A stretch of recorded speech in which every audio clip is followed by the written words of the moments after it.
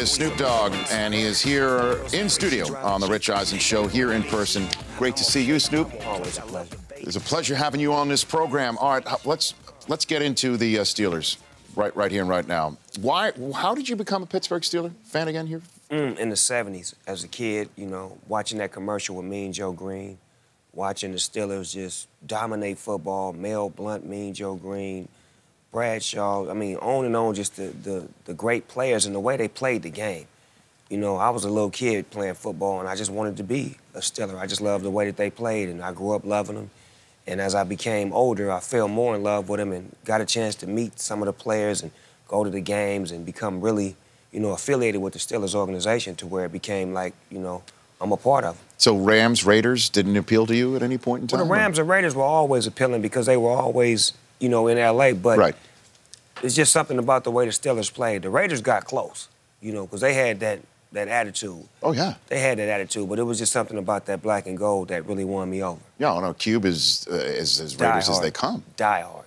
I know. I mean, and he's on his hands and knees hoping they come back here. And they say the same stuff every year. We're going to be all right. We're going to make the playoffs this year.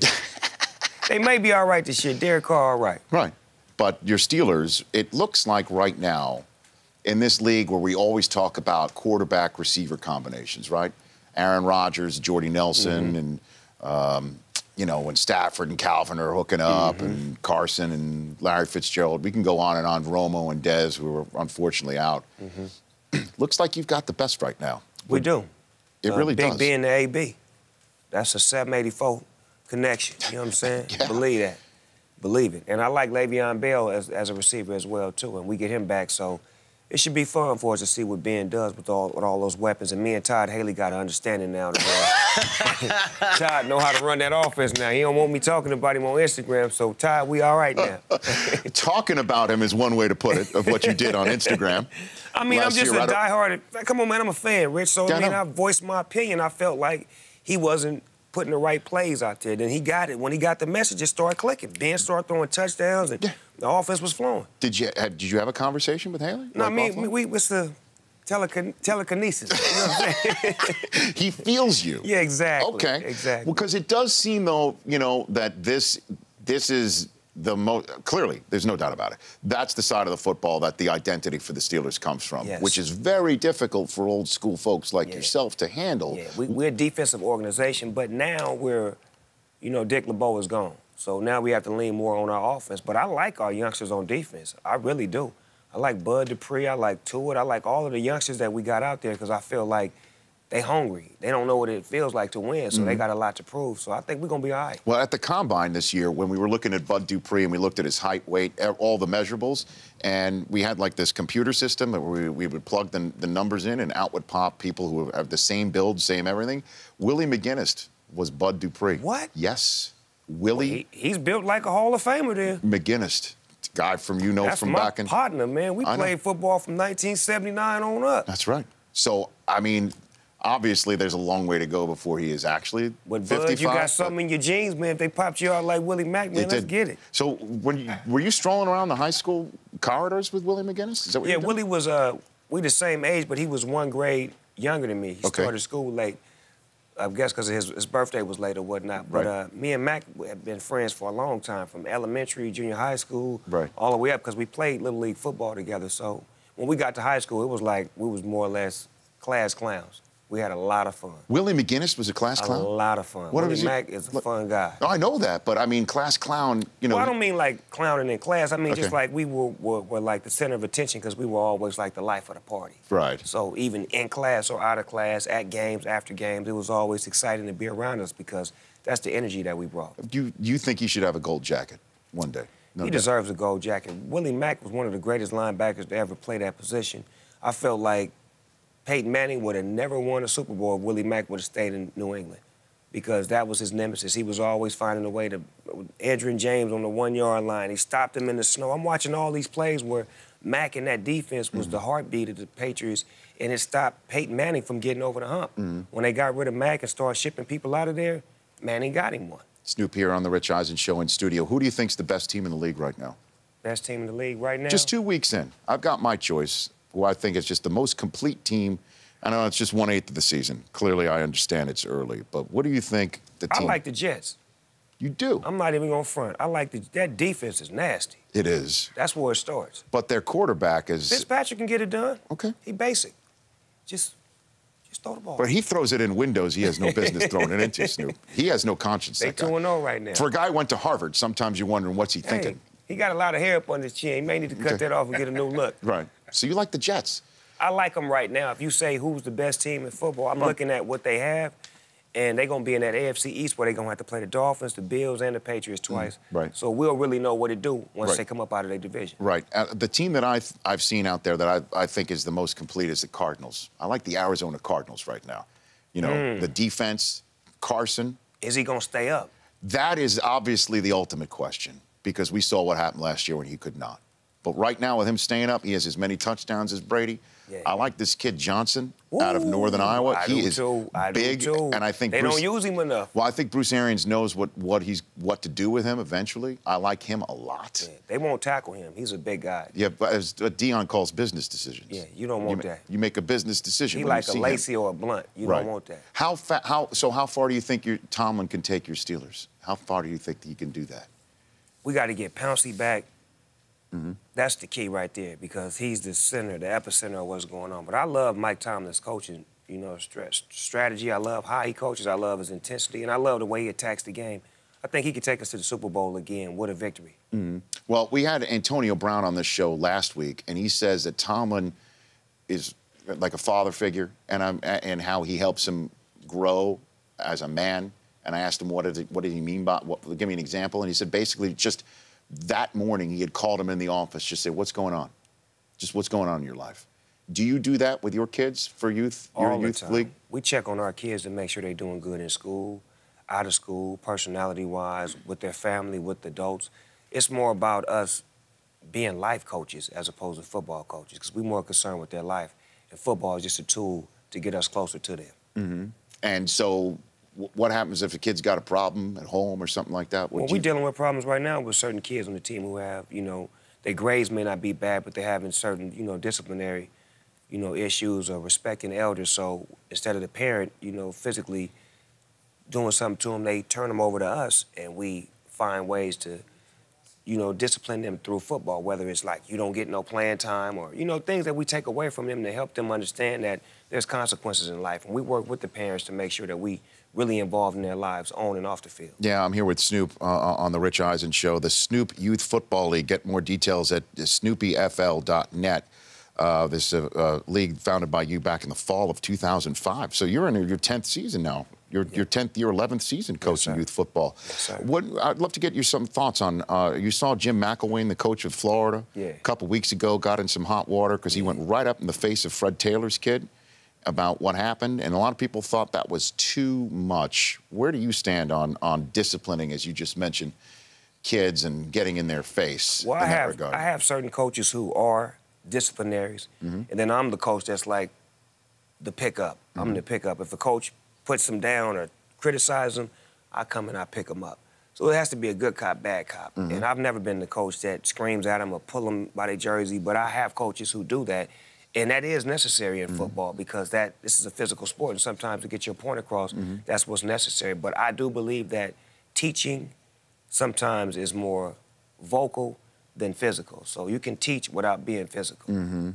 And so do you think when you're in the face of a kid that there is a line that should not be crossed, or there's an old school mentality for you that's just like, hey, this is the way it is? And as a coach, me personally, you have to know what kid you're dealing with. Some kids can accept that and they'll toughen up and they'll take it, and some kids will bottle up from that because they may be getting that at home as well. So you have to understand what kind of kid you're coaching and what's the philosophy of coaching that you're using on them. What's your technique? Because every kid is different. Right. You see what's going on in San Antonio, right, with the coach? The coach apparently just resigned after telling the kids to go out and hit the ref based on what they allege may have been racial slurs said by the official and/or... Unexcusable. No matter what, that's inexcusable. I'm just glad that the kids were able to find the right blame, because for the kids to take the blame was bad in the beginning, because the coach should have stepped up and been a real man from the beginning and said what he did. But at the end of the day, you got to look at it and say, well, football is a physical sport, and the kids out there, they're told what to do. They're coached what to do. You know what I'm saying? So it's like, I don't believe those kids just woke up and said, we're going to hit the refs. The coach told them to do it, and they did what the coach said, and the coach should be disciplined, and the kids should be disciplined at the same time. It's a learning lesson for everybody. There's some things you have to know common sense-wise that my coach is telling me to do something wrong, and I'm not going to do it. Do you think those kids should be allowed to play football again? Definitely, because they were only doing what kids their age supposed to do, follow the coach's instructions. Despite it being a bad decision, a lot of coaches make bad decisions. Coaches in the NFL make bad decisions all the time.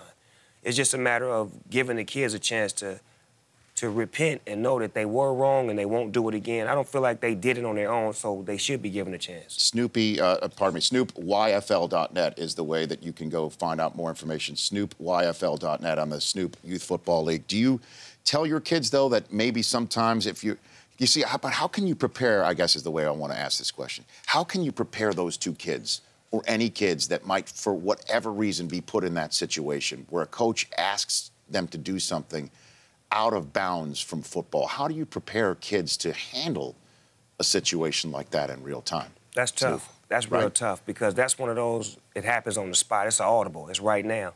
So my suggestion would be to, you know, kids who have enough common sense to know right from wrong, the way your parents brought you up. If your coach is trying to put you in a position where you feel like it's jeopardizing what you were taught, step back and go against your coach. Because at the end of the day, you got to live with that. And if you feel like it's right, don't do it. If you feel like you know it's not something that you want to do, be strong enough to say, Coach, I'm not going to do that. And just take the discipline from the coach as opposed to what these kids are going through right now. Snoop Dogg on Twitter at Snoop Dogg here on The Rich Eisen Show. We'll take a break. Back in a minute. We'll take a couple phone calls. Would you mind? Yes, sir. 844-204-RICH is the number to dial if you want to talk to Snoop. We're back in 1 minute's time here on The Rich Eisen Show. I'm the big chief, the Grim Reaper.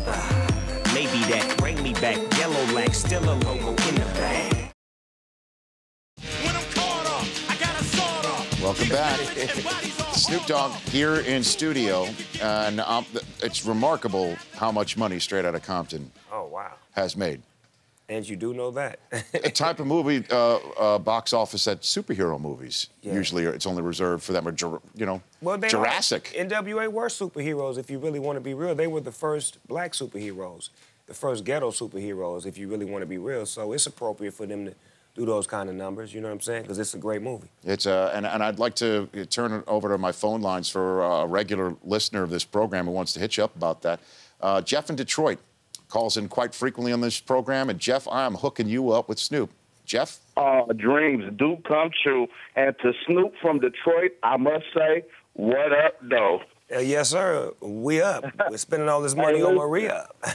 Hey, I like to just thank you, man. Once you were here with Little Badass at the Masonic Temple, you did a concert, and you stayed behind and shook everybody's hand, man. That was real, 100 right there. Appreciate it. Hey, listen, I had a question for you. As far as Straight Outta Compton goes, how did you like your portrayal in the movie and your opinion of the movie overall?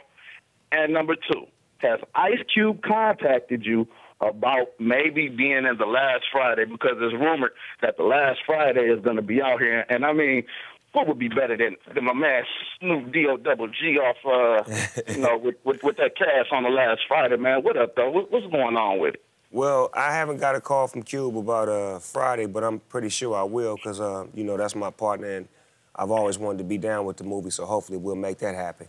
And the Straight Outta Compton movie, I was very impressed with it. I loved it. I thought it was an Academy Award, you know, nomination deserving. My character, I love the demeanor of the guy that played me. It's hard to look like me and to sound like me, but I love his demeanor, and I love the fact that they even mentioned me and put me in the movie. It made me feel good about what I've done and what I'm doing. Is there, because there's rumors that might be a movie about you and Tupac, similar to something like that, about biopic in that regard? Not really, no. I'm enjoying this movie, letting the NWA movie, you know, live on and on and on. When Snoop Dogg is done with it and having fun with it, then I do my movie. Right now, I'm still on it like I want it. I love it. Let's go back to the phone lines right now. Nick in Albany, Georgia. You are on The Rich Eisen Show with Snoop. Hey, what's up, Stu? What up, dog? Hey, not much, man. I was calling to figure out what you thought about the Raiders and David Carr. maybe ask you if you do a quick freestyle on it.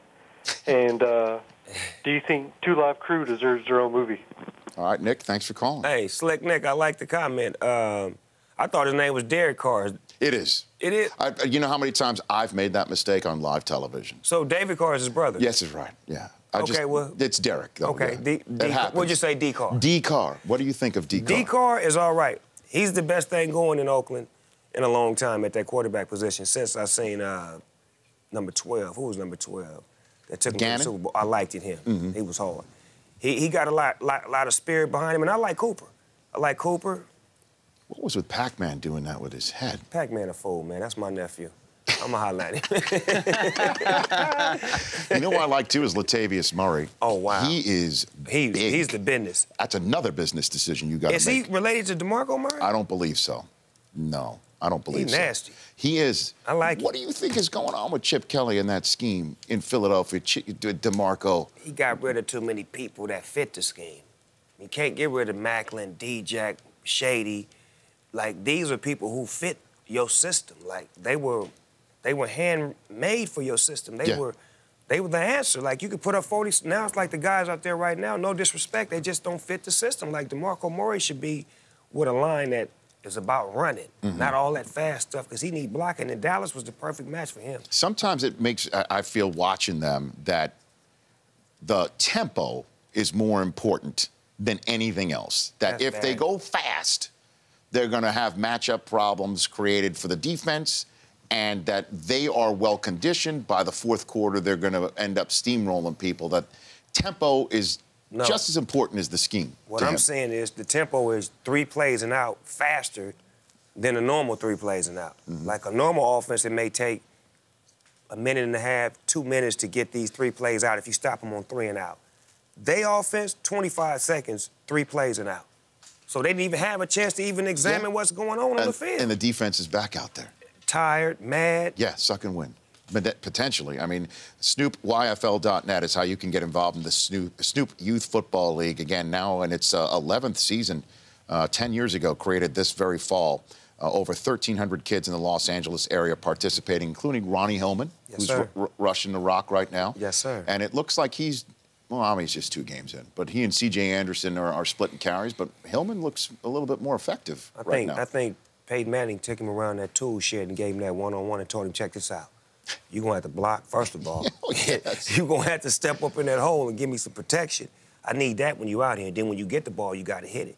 So I feel like he's really learning and he's really growing. And that's what you want to see as a football player. You want to see him grow. You don't want to see him stop. You want to see him grow. And he's growing. That's why he's on the football field getting time. Yeah, well, that's it. I mean, you and I spoke about it off air, that first order business running the ball in a number 18-led offense. You better block. Pass protection. First of all. A, you don't get on the field if you don't know. You're a blocker first. Yes. And then you can run it. Hello. Yes. Because I'm getting up there in age, I can't really do what I used to do. Well, that's been an also, I'd love to get your thoughts on that too, is that here comes Gary Kubiak with a system that may not fit. It's slowing him down. He's getting hit a lot. I'm not used to seeing Peyton get hit that much. Right. In 2 games, he's been hit an awful lot. He's been pressured. It's been in his face. And he had to make decisions to get rid of the ball because it's coming so fast. Right. And they maybe, they should loosen the reins for someone like a vet who knows more than probably you. You would think so. I know. You would think so, and that's something it's egos, though. Come on, Rich, it's egos. And see, when you're dealing with somebody like Peyton, you have to sometimes say, you know what? What do you think, Peyton? Not what do you think? Because you actually out there, doing it. I'd rather take advice from you than me try to give you some advice. That's what a lot of people are saying, but the other side of it, too, and I have to give it, is that Peyton doing it his way, there's only 1 ring on his hand. That's it. I'm not one of those people. I think that Peyton Manning, certainly at age 39... 1 is better than none. We should not be teaching him new tricks. 1 is better than none. That is true. That is true. You can teach an old dog a new trick if he's willing to learn. But the way the NFL is designed right now, you can't teach him. He knows all the tricks. You just got to get the right personnel and the right things in place to where he can, work his magic. That's what he do. Here with Snoop on the Rich Eisen Show. You ever meet Belichick? Oh, yeah. Yeah, I went to a couple of Super Bowls. Willie Mack. Oh, sure. I met Mr. Kraft, Belichick, Brad, I got pictures of them in my studio where we hung out the day before the Super Bowl, where they enabled my team, my little league team, to come to the practice, No take kidding. pictures with all of the players. Yeah. So have you chopped it up X's and O's with Man, Belichick? I performed at the Patriots Super Bowl parties, but me and the coach ain't never broke down no X's and O's. Now, me and Pete Carroll, we do that all the time. Is that right? Yeah, that's my guy. Well, the USC connection. Yeah, we and all that connected from business. SC and then in Seattle. He did the same thing with my team. He let my team come see the fellas before the Super Bowl the day before, and he gave them a big speech and brought all the team around him and said, hey, all you guys played Little League like these guys, and they dreamed to be like you. It was a great day. What's that coaching clinic like? You sitting there talking X's and O's with Pete Carroll. What's that like? Guru, like a student being in the presence of a teacher who knows everything, the ins and outs. And I'm an offensive coordinator, so, you know, that's what I love. I love that side of the ball. And Pete's a defensive specialist, so if I can get in his head, it makes me better as an offensive coordinator to know the things that defensive coordinators think of. What do you think Cam Chancellor's dealing with walking back in that locker room right now in Seattle? Man, there's probably a party up in there right now. You know, I spoke to him when he came back. That's my nephew, too. Okay. And, you know, that was a great move for him to come back because, you know, handle your business later. The team needs you right now, and that's what's necessary to get out there and play ball. And, you know, once you do what you do, they got to give you what you worth. Man, I'd love to see, you know, I picked Seattle back in the Super Bowl. I think they're when it's all said and done, it's going to be tough to beat them. But them being 0-2 in Arizona, being 2-0, that might be a tough road. They're going to have to go on the road this year. They are. I think they are. That's going to build them as real champions. If you can win it on the road, yeah. Because the way they went the past 2 years has been comfort zone. You got to come through Seattle, the 12th man. Right. Now you're going to have to get on the road and see what y'all really made of. Well, if Carson Hall stands up, as you said. He going to stand up. And the Rams stood up. Yeah. They fought. They did. And that front seven's no joke, They too. mean. Aaron Donald may be the defensive player of the year when it's all said. You think so? It's when it's all said, he's that good. He's J.J. Watt good. Jeff Fisher said he's the best player he's ever had at the position, and, you know, he's had Hainsworth. He's J.J. Watt good. That's what everybody believes. We'll see, though. I mean, they've got a big game against your Steelers this weekend. They in trouble this week.